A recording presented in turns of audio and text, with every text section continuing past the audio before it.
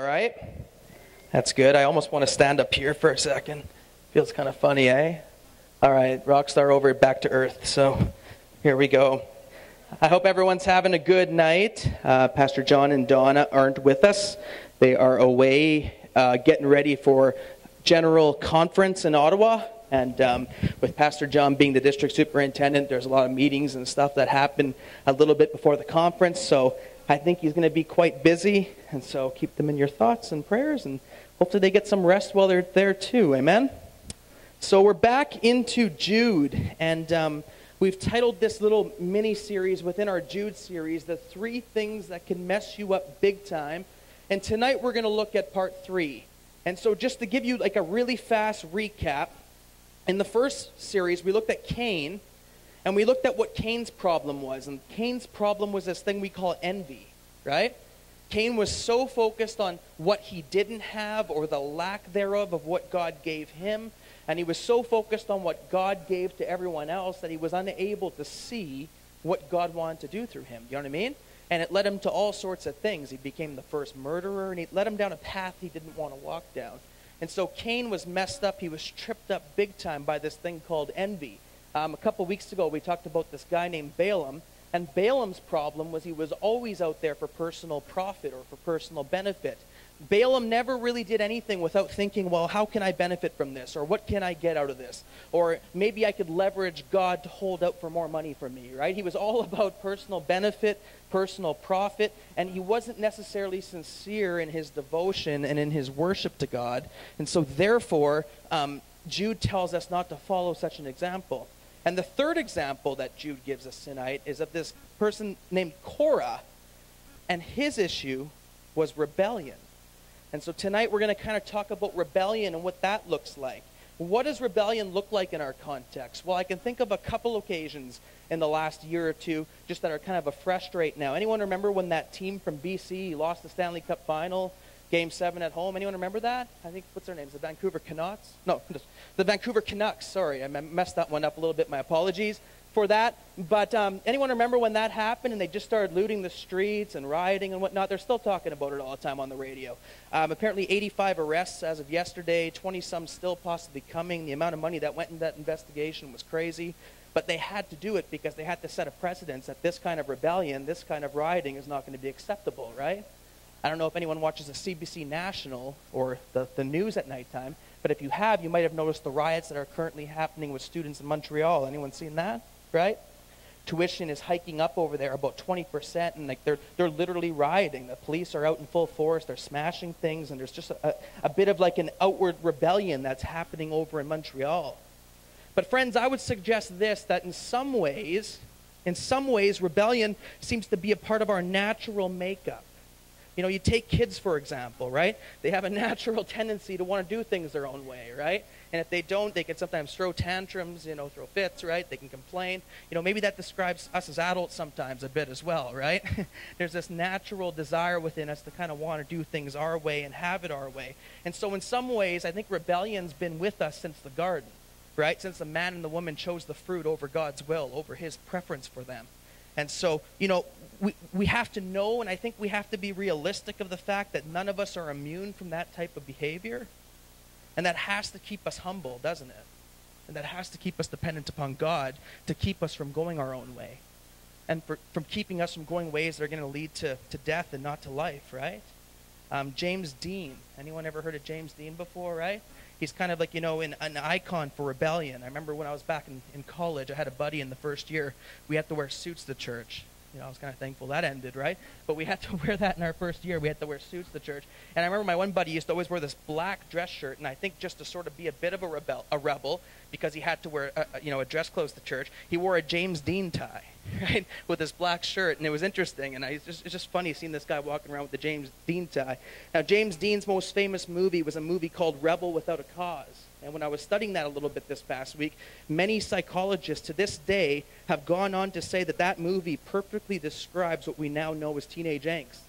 And they said it's really helped us kind of figure out a lot of things and how a lot of people think.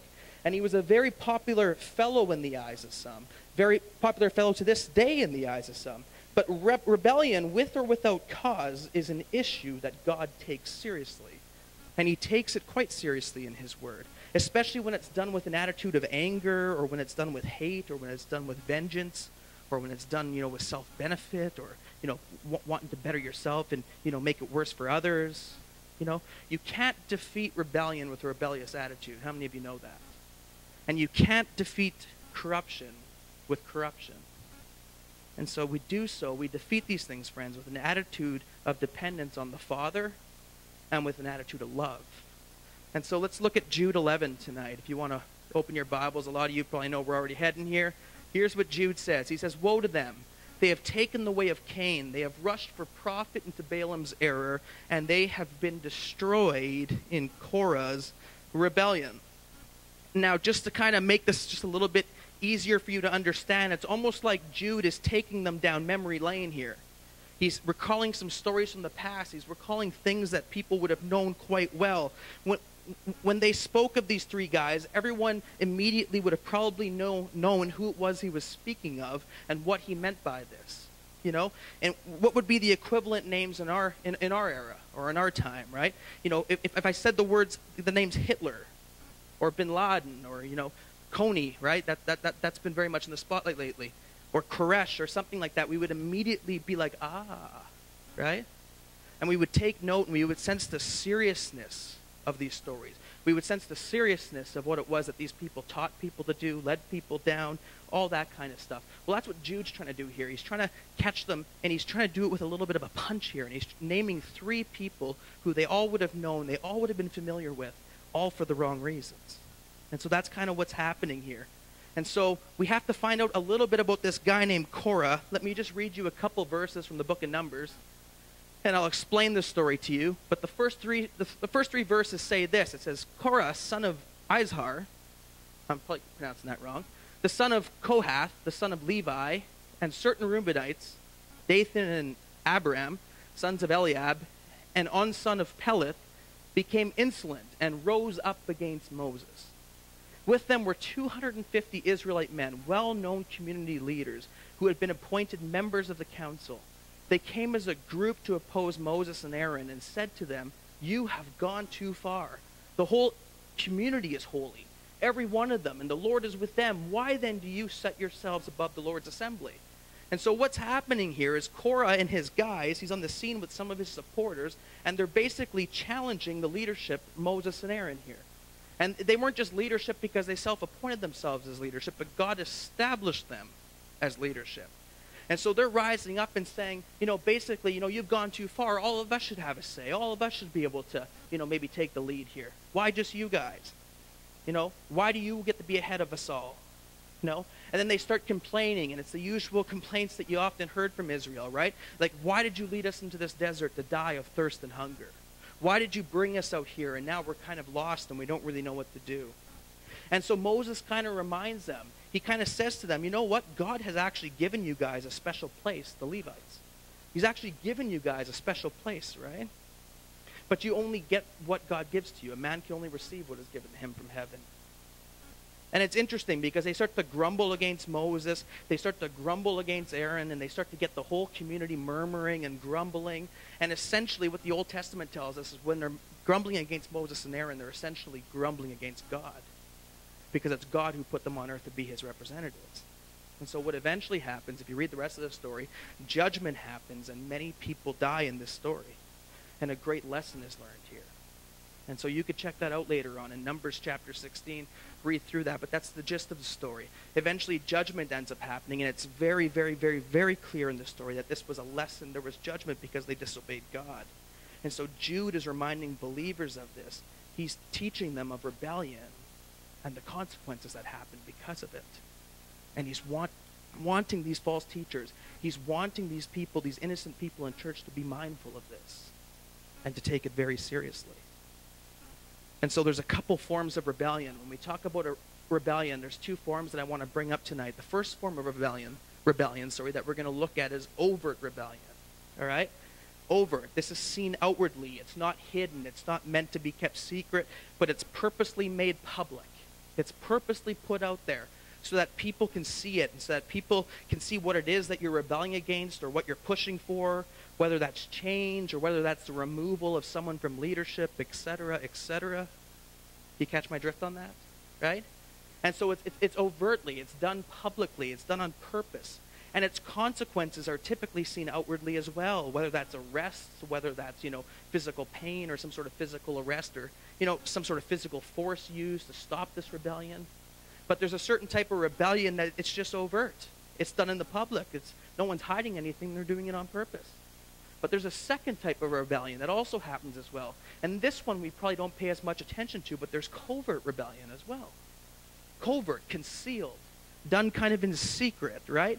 This isn't seen outwardly, and yet it's very alive in the hearts of many people. And I may even go so far as to suggest tonight that it could possibly be more dangerous to rebel this way because you may or may not be fully aware of your behavior or of your rebellion yourself. It could be something that kind of lives dormant in your heart and you don't necessarily acknowledge it. It's there, but maybe you don't even recognize it. It's concealed. It's done in secret. And its consequences at times are seen outwardly in behaviors and in actions. But much of the time, it's not covert rebellion, and its consequences are, it is covert rebellion. Its consequences are seen inwardly, and they happen on the inside. And sometimes it causes strains in our relationship with God. Sometimes it causes strains in our relationship with other people, and it breaks them. In some cases, it can sever our relationship with God, because if we're pushing our agenda, if we're pushing our ways and our purposes over His, that can really strain the relationship. How many of you know that, right? And so its effects can sometimes be seen outwardly, but very much it could happen on the inside. And so this leads us to a couple of contrasting traits that are seen in people who rebel or in people who choose to submit. And these two traits are pride and humility. And so what will we choose? Will you choose the way of pride, or will you choose the way of humility? And so let's talk about humility for a couple of minutes here. Humility has three aspects. The first aspect of humility that I want to talk about tonight is our obedience to God. Our obedience to God. James 4:7 says, "Submit yourselves then to God, resist the devil, and he will flee from you." Is the Lord someone that we submit to? Do we trust His ways? Do we trust His will for us? Larry Moore was with us a couple months ago, and he was in here speaking at a weekend of prayer and fasting. And I remember he was going on about relevancy and this idea of being relevant to our culture. And he was talking about how, it's good to be relevant. Don't get me wrong, being relevant has its place. But something he said that really stuck with me that night was something that I believe is true. In a lot of ways, relevancy a lot of the time is overrated, right?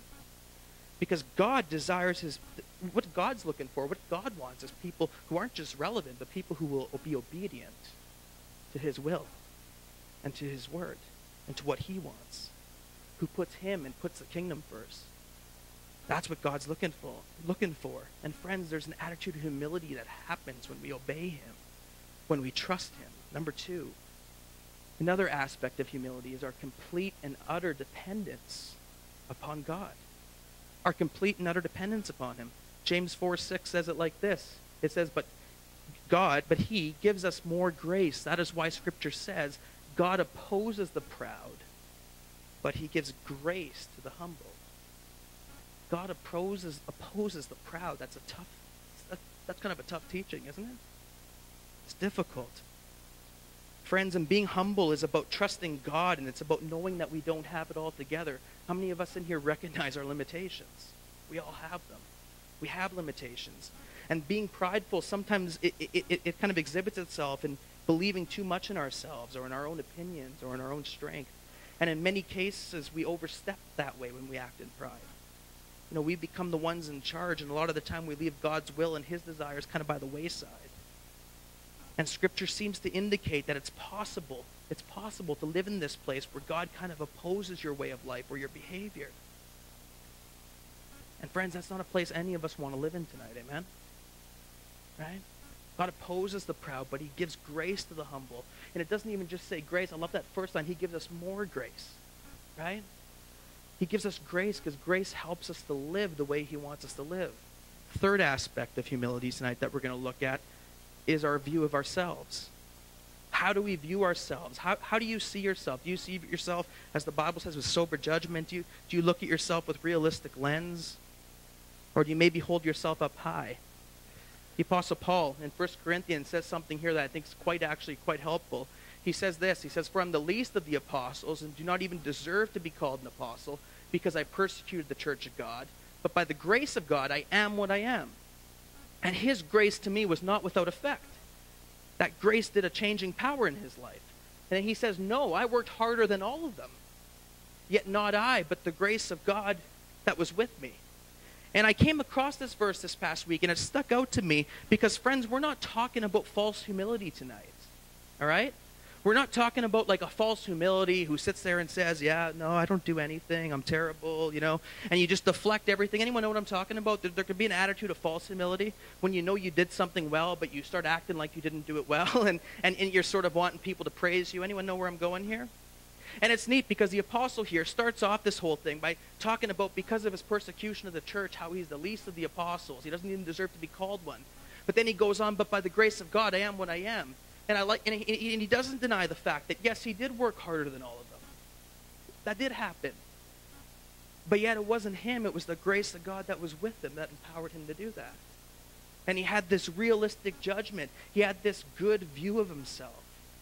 I remember when I was in grade 6 art class, there was this kid in my class who was amazingly gifted. I might have told you guys this before. And many people would compliment his work. And he would just do the best paintings, the best drawings, the best anything. And people would give him compliments, and he'd look at us and be like, "No, it's ugly," or "It's terrible." And, he didn't really know how to respond to that, except for he would start to, clearly say that it wasn't very good. And eventually, after a few months of this, it got to a point when this kid, his name was Dustin, he started to parade around the class with his work, and he continually was telling people how terrible it was, how it didn't work out. Friends, that's false humility, all right? He knew it wasn't terrible. He knew it was good, and he wanted to get a pat on the shoulder. So we're not talking, there's a difference here. Do you guys get what I'm saying? Right? There's a difference between humility and false humility. And pride is the opposite of humility. You see, being humble isn't about having low self-esteem or deflecting credit when credit is due, but it's modeled by knowing that you in fact did do well, but you reflect the credit to the one who's able to help you do well, right? The one who gives you ability to do well, by pointing to him. And pride is the opposite of humility in all three of these areas. Pride says, "I don't need to obey God because I'll do things my way." Pride says, "I don't need to be dependent upon God. I'm strong enough, I'm talented enough to take care of things myself." And pride says, "I've got it all together, and I'm this much above others, so I don't need to worry about anything." And you trust in yourself a little too much. When I was thinking about this, I wrote down a couple of thoughts, and I even wrote down this. I wrote, how many athletes have destroyed their reputation, have destroyed their career, or destroyed their teams because of this sin known as pride, and wanting to put the attention on themselves, and wanting to put the focus on themselves, and wanting everything to be about them. You see it in sports all the time, don't you?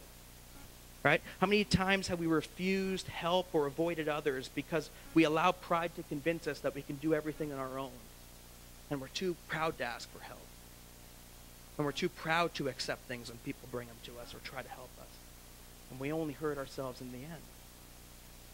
Pride leads us to a place that could, be somewhat destructive. And even scarier, I guess, how many times have we allowed pride or self-dependence to take us away from living out God's will, right? And trying to live out our own. Or maybe even worse, trying to make our own his will. Try to get him to bless what it is we think we want to do, right? Rather than what he wants us to do. And so prideful living or rebellious living, as we've seen in the case of Korah, it leads to all sorts of things. But another thing it led to was this word called grumbling. It led to this thing called grumbling or murmuring, or some of us in here might know it as gossip, right? It led to stuff like this as well. Anyone ever heard of Jack Welch before? He's the CEO of General Electric. He's kind of a business guy. He writes books. He speaks at lots of seminars. He often goes to these catalyst seminars that the Christians in America put on.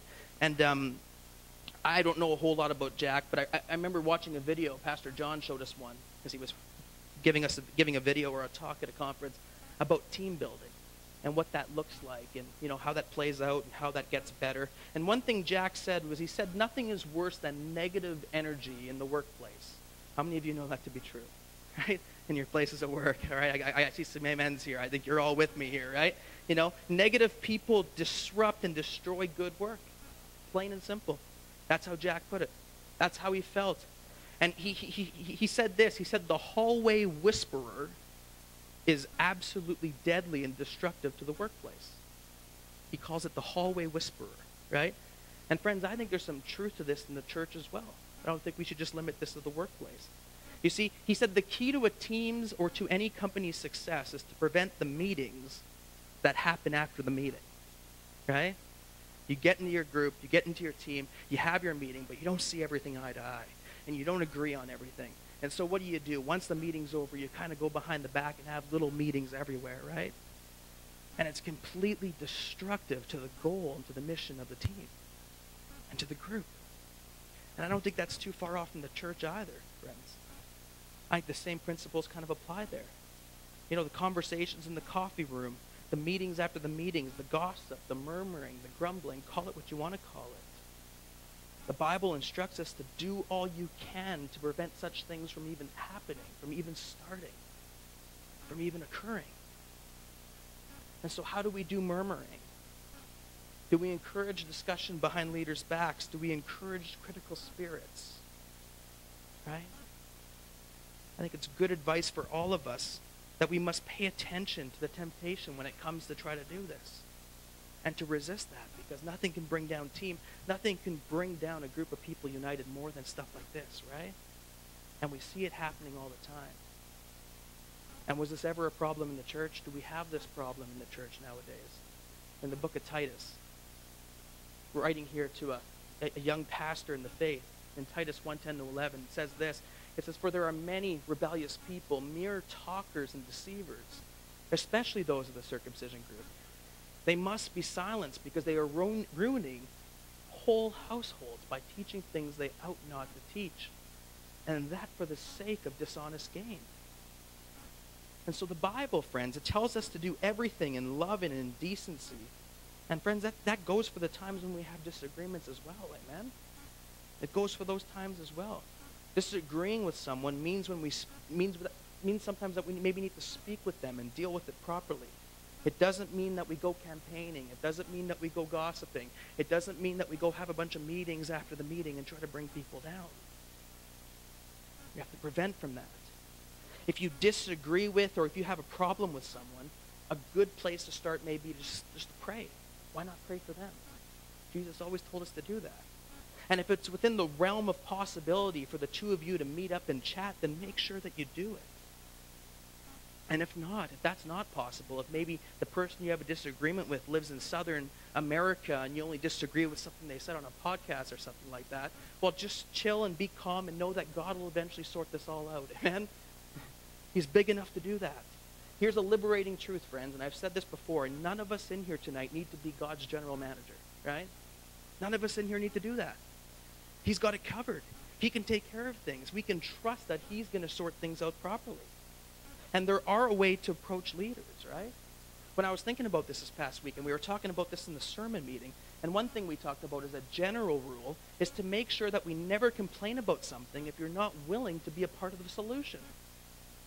If you're not willing to help, if you're not willing to roll up your sleeves and help, then quit the complaining, right? But sometimes people complain about everything and anything just for the sake of it. And because it's not their preference, or because we didn't choose something, or because they didn't think it up first, right? And it turns into grumbling and complaining, and over time, it gets through a bunch of people, and before you know it, you've caused a whole bunch of negativity for nothing, right? And the Bible gives us models for dealing with disagreement. If you want to study this further, read through Paul's books on Corinthians. Read through that. He addresses this quite a bit to this church, right? And he gives them in-depth instruction on how to deal with it. But talking behind the back of someone, gossip, stirring up trouble, is not what the Bible calls for. In fact, you're going to find out that it speaks strongly against such behavior. And so when you disagree with someone, a good place to start is to maybe stop, pray, go to God, pray for them. Maybe speaking privately with them. Maybe speaking privately with them and another trusted person, right? Do things with, love, honor them, do things with respect, amen? That's what the Bible calls us to. And the problem, friends, and where things get really messy sometimes, is a lot of the time this route isn't chosen, right? And like I said, it becomes about gossip. It becomes about, talking behind backs, campaigning to turn others against someone, right? It causes grumbling, causes bad attitudes. And friends, it's not a stretch for me to suggest tonight that both Old Testament and New Testament scripture show us that God doesn't look too fondly on such behavior. He never has. In fact, it's out of place for his people to behave in such a way.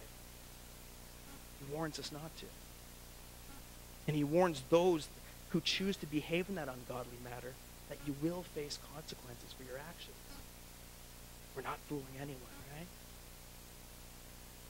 Let's look at one more scripture on leadership here in Hebrews. Chapter 13, verse 17. The writer of Hebrews says, "Obey your leaders and submit to their authority. They keep watch over you as men who must give account. Obey them so that their work will be a joy, not a burden, for that would be of no advantage to you."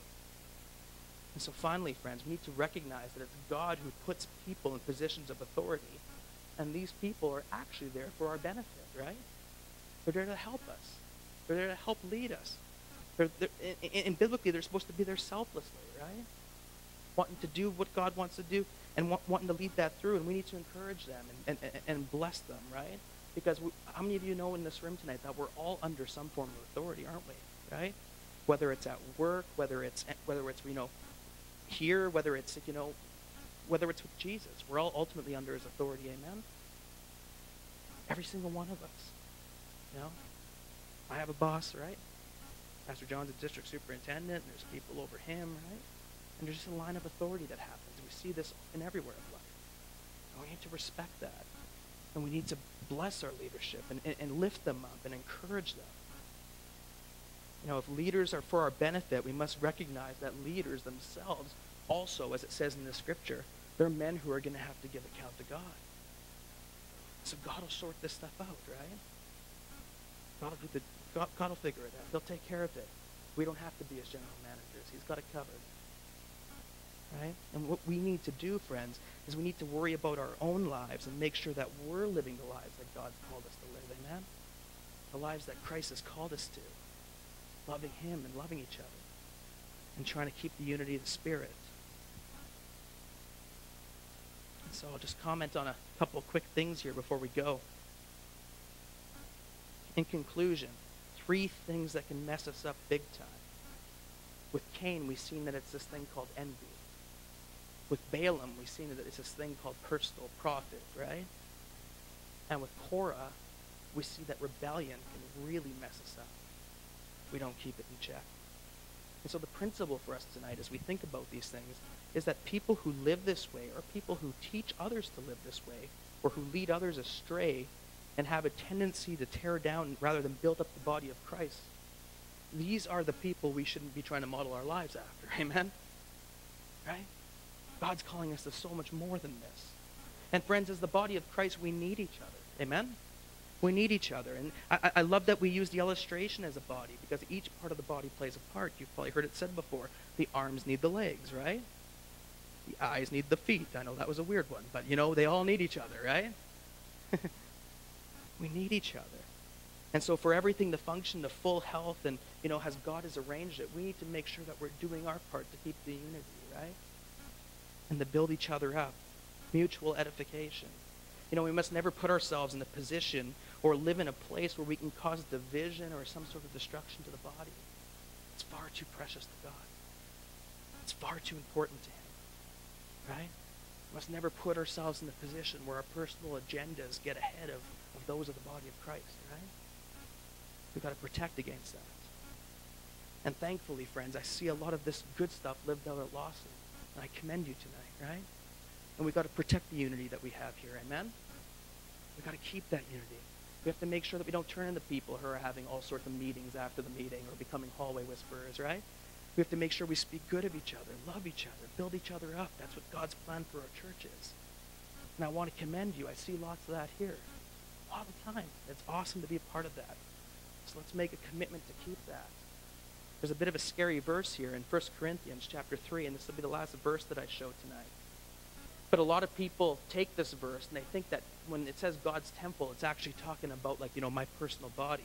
If you want that interpretation, go to 1 Corinthians 6, I think it is. You'll find that. But here, in 1 Corinthians 3, Paul is talking about divisions in the body of Christ. And he says this. He says, don't you know that you yourselves are God's temple and that God's Spirit lives in you? Talking about the church. If anyone destroys God's temple, God will destroy him, for God's temple is sacred, and you are that temple. So serious words, right? Serious words so that we will take serious the responsibility to edify each other. We'll take serious the responsibility to love each other and to love our leadership and to bless them. Amen? And I know it sounds funny maybe coming from someone up here, right? But we're all under some form of authority, right? And we all have a responsibility to bless and love our leadership. And so, Lawson, here's my challenge tonight. Let's once again, afresh in our hearts, make a commitment not to ever let ourselves live in pride or rebellion or by grumbling, but let's make a commitment to keep the unity of the body, amen? And to walk in humility with one another and walk together as we serve God, as we love people, as we go out in our community and do his work, amen? We need to make that commitment afresh. And with such a people, Christ is pleased. And so Jude tells us, these guys, these three dudes we're talking about, they seem to lead people down paths they shouldn't go. They seem to push people down paths. Friends, let's stay away from that, right? And let's follow Jesus together. And let me pray for us tonight as we do that. Father, I just thank you tonight, Lord, for your word. And God, that it has power, Lord, to help us to see how great you are and how little we are, Father. How awesome you are. How perfect you are. And so, God, I just pray that you would help us, Lord, imperfect people. Help us, Father, just to keep unity in this house. Help us to love each other. Help us, Lord, just to not grumble and complain, Lord, but help us just to keep our eyes focused in on you and on all that you have us to do. So, God, we just pray, Lord, and we just thank you, Lord God, that you love us so much this week. And help each one of us, Lord God, as we just continue to walk with you, to learn more and to grow more every day. Father, I just thank you for Pastor John and for Donna, Lord, great leadership you put over us. I pray that you would just be with them, Lord God, as they're away in Ottawa, that they would get some rest and that they would just get refreshed in you as well. And so, Father, we just thank you for tonight. Thank you that you love us, God. Thank you that you give us extra grace, Lord, to live in such a way. Thank you that you have much patience with us. And, Father, help us to obey you, help us to depend on you, and help us to have a realistic view of ourselves. We love you. In Jesus' name we pray. Amen. So, amen. So I leave you with that tonight. Think about these things and make every effort, friends, to keep the body united. Amen? Quick little reminder, no one mentioned this yet, and for some odd reason, and I don't think about this stuff during sermons usually, but next week is Mother's Day weekend, am I correct? So what happens on Saturday night every Mother's Day weekend is our annual men pie baking competition, right? So men, there's the challenge. Bake a pie this week and bring it in next Saturday, and there will be like a little competition to see who can bake the best pie from scratch. And afterwards, I believe we're going to have like a little pie and coffee fellowship just kind of in the foyer. And so there, just remember that. Make sure you do that. Have a great week, folks.